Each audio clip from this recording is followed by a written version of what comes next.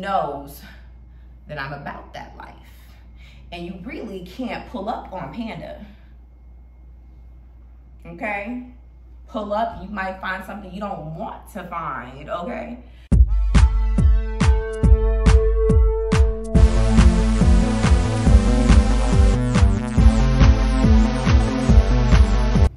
Buenas noches. Welcome back to my YouTube channel, Panda on Panda. Hey guys, I'm glad to be back. You know, this is my second month on YouTube. I'm super excited about where we're going. Thank you guys for tuning in. Before we go any further, don't forget to like, share, and subscribe to get, you know, all the details on me, what I got going on. So, for this video, I wanted to tackle a little bit more personal stuff because I just want to be more open with you guys about what I be going through, even in my relationships and stuff like that, because I feel like that's really interesting. And I think that dating in 2024 is really interesting. So yeah, let's talk about it. Today, I wanted to go through top reasons why I will never date the 12 again. Who is the 12? The 12 is police officers. You know what I'm saying. You know what I'm saying. So in the past 2 years, I recently was dating somebody who was a police officer. At first, he was training to be a police officer, but then he became a police officer. Both are trash, training and in actuality.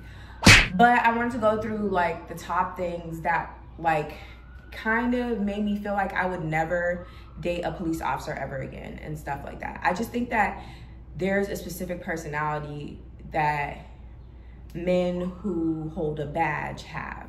And honestly, ladies, I'm not sure if they're great personalities. I definitely don't want to bash a whole job description because realistically, not everybody is the same. But I have met and known a lot of police officers in my day, and some of them were friends of mine and later turned out to be nothing of mine due to them getting charged with some crazy charges and stuff like that. And so no, I just really don't mess with 12. Like I really just cannot mess with a pig ever. And me dating one kind of solidified their stance in my life. It's just a no for me specifically, from a dating standpoint.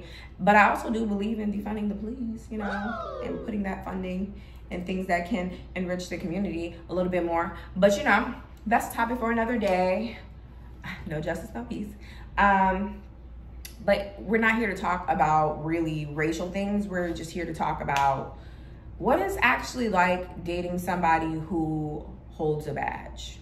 And I'm gonna break down the things that I saw in my relationship that if you are in a relationship with a police officer, you should be a little bit wary of.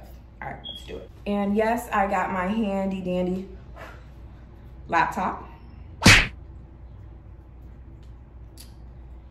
And I also want to shout out my last video that I got 4K views, and the video before that got 25K views. That's really dope, guys. Thank you so much. Don't forget to watch my lives, period. Okay, so let me pull up my notes because, guys, I made notes on this. I wanted to be thorough in all the things that I have witnessed, okay? I'm not gonna tell y'all it was bad, but it was bad. So the first thing I would talk about is scheduling. So with a police officer, you're likely going to get a patchy schedule, period, especially for like the dude that I was dating. He was a brand new officer, so it's like, it's low on the seniority pole. I don't know if anybody understands like unions and stuff, but yeah, officers are a part of a union. So he was very low on it. So his schedule was really all over the place. And I feel like this one thing made it easier for him to get around and lie. I have not caught him cheating. Like, I have not caught him cheating. But he has came back and told me lies that he's told that made me think that he's cheating, because obviously, why would you need to tell these certain lies if you were not cheating? But guys, they move around their schedule, and then they can tell you that they have one schedule and that's not even the schedule that they have. Like you will be up in the air about what their day-to-day looks like based on what they tell you. And you have to believe them because you don't know where you could see their schedule, and they're police officers. Their schedules can be all over the place because, you know, police work 24/7, all around the clock. Ladies, let's do the math. Get the board. All around the clock. You cannot watch your man 24/7. And no lie, these type of jobs give these dudes a second bout of energy. They're going into their second family. Once they leave you, their first family, they're going to deal with their second family. So that's all I'm gonna say. Straight like that. Okay, so the second reason is paranoia. Now, this is also a black man thing too. Like, black men think that everyone's out for their name, their government, and their location. It's super duper weird, especially when they're talking to me, a female. Like, it's just weird. But for my specific situation, this man was always so suspicious and paranoid for no reason. If we were going to a location and we were meeting up because we were in like different parts of the city, so we just decided to meet up at the location, I would walk in and he would be in the car like, oh, okay, it's safe to go in, and then come out his car. One time we got into an argument and he knew he was wrong, but I was done with him. And I guess he's not used to people just moving on after he does something terrible to them. But I'm definitely a move on type of person. Baby, you're not gonna trauma bond me. You better go trauma bond somebody else because it's not gonna work with me. You're gonna get kicked to the curb.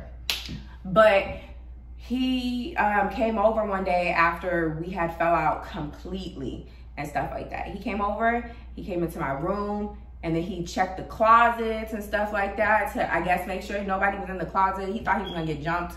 Paranoid. He should have got jumped though. He should have got jumped. Y'all be like scared of the things that absolutely should happen to you because of the trash person you are and stuff like that. Like, you absolutely should have got jumped. Like, my cousins absolutely should have ran up on you. But I'm not that type of person, and I understand that he's an officer and I don't want anybody to get in trouble. So I would just never do that. But he was super paranoid. And then he was super paranoid about me cheating. Usually cheaters are paranoid about cheating and stuff like that. And I feel like him being an officer gave him an excuse to be paranoid. He'd be like, oh no, you always just gotta stay on your P's and Q's. You never know what's gonna happen. Boy, you're paranoid. It must be suffocating for you. You must can't breathe. You're paranoid. Like, stay home, stay inside or something. I don't know what it was, but it was the most unattractive thing ever. He was super paranoid. It made absolutely no sense. And I promise you, this boy does not have any gang-related past. He has not been run up on or nothing. He is a boy from Dorchester living a normal life. It's just absolutely insane. The narrative he has in his head is toxic because he's toxic. And then he created a whole bunch of toxic things within our relationship. And honestly, I just feel like being a police officer amplified the stupidity and the toxicity, because it just gave him the power to just feel like he could do whatever he wants, say whatever he wants. And he really thought it made sense just because he was a police officer. Yeah, wouldn't do it. Can't do it. Next. Third thing, okay? His little police friends, I think people don't realize how toxic predominantly ran men job fields can be. They're so toxic. And I feel like a lot of times they vouch for each other. You know how police vouch for each other? They would do that in the name of friendship, in the name of policehood. And I don't, even though it hasn't been anything illegal from what I've seen yet, I just don't find it healthy. It can't be healthy. And honestly, there is no accountability in his squad. I don't think they're like having really productive conversations. It just seemed very toxic because he would come back and starting a whole argument with me over nothing, over things that he already knew, which told me that he was running back to his police friends, telling them things, probably not the whole story, because he would never give the whole story. No, he's gonna give the story that makes him sound good, which is another police officer trait. Y'all definitely get selective, don't you? Yeah, and they would give him advice and he would come back and do the advice that they gave him as if it was valid. And that is why we kept falling out. Like, he would be like, oh, you ignored me for like 2 months. I'm not messing with you. We could only ever have sex and stuff. He tried to put me in the only sex role when we had just came from being boyfriend and girlfriend. I was like, I stopped talking to you because you did ... which anybody would stop talking to you forever for. You're a liar. What that was a punishment. What that was supposed to be a learning thing for you, but it wasn't, because your friends made it seem like, oh, you're being thirsty, you're chasing her and she don't deserve to be chased. You're foolish. He went back with his friends and told them something, and then they convinced him of something, and then he came back with the BS with me, and it was just trifling. Like, y'all don't even know me, and you certainly don't know him. It was just men leading. It was the blind leading the blind, not men leading men, but the blind leading the blind, and it was really, really stupid. I don't think it was productive, too toxic, and now he's single. So the next thing that I want to talk about is him being a convincing liar. It shouldn't shock you that a police officer is a convincing liar. It's not really shocking me. Excuse me. It's not really shocking me, but it's just how okay he is with lying. And he would also omit, like, and he didn't realize that omission is lying. Like, this isn't the law. We're not in court. You're a bad person, and I don't need a law to tell me that you're a bad person and you're treating me wrong. And like, bro, are you stupid? Like, he treated our relationship like we were in court. No, I couldn't make you go to jail for it, but you're not finna be my boyfriend acting like that. You're acting stupid, and I don't date stupid, so it is what it is. And so, yeah. No. The next thing that was really a thing for me, and I really think that this is very prominent in police-related jobs, is the ego. Whatever power you didn't have growing up, you try to get when you have a badge, when you're officially the 12, when you're the police and you're the patrolling the streets. It's an ego to it. And it's very, very dangerous. And I can understand how Black bodies are dropping out here in the streets due to police. It's very, very dangerous, and I do not think that they are evaluating police officers' mental state. And also education.